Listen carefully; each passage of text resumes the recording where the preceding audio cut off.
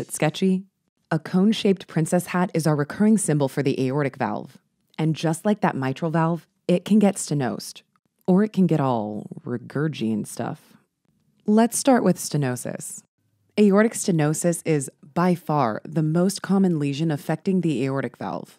It typically affects patients in the 6th to 8th decades of life.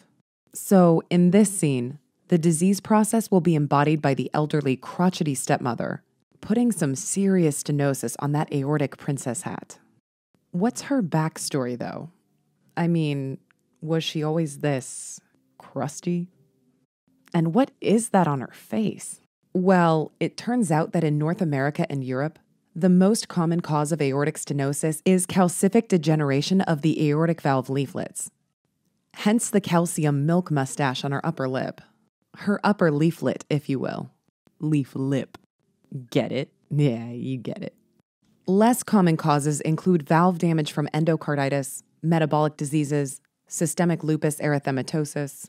But for all intents and purposes, calcification should be the first thing that comes to mind when considering aortic stenosis. Dystrophic calcification of the valve leaflets involves endothelial and fibroblast cell death secondary to chronic hemodynamic stress or atherosclerotic inflammation. Yeah, I said cell death. Just take a look. This cranky mistress kills everything she touches, including dreams. See how that aortic valve is getting all necrotic?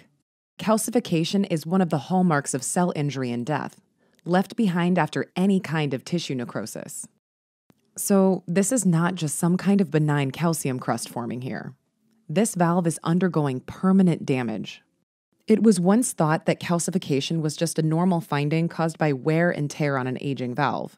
However, it's becoming increasingly more accepted that the underlying mechanism involves the same kind of vessel damage that causes atherosclerosis.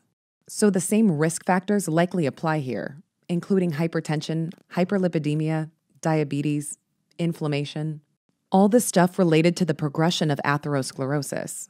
Notice that the red, gunky candle there looks just like an artery overflowing with atherosclerotic plaques.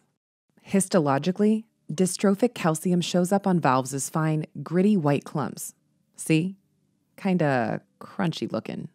Stenosis will progress asymptomatically for years, but once it starts to cause symptoms of outflow obstruction, prompt valve replacement surgery is a must. This stage is usually reached in the 6th to 8th decades of life.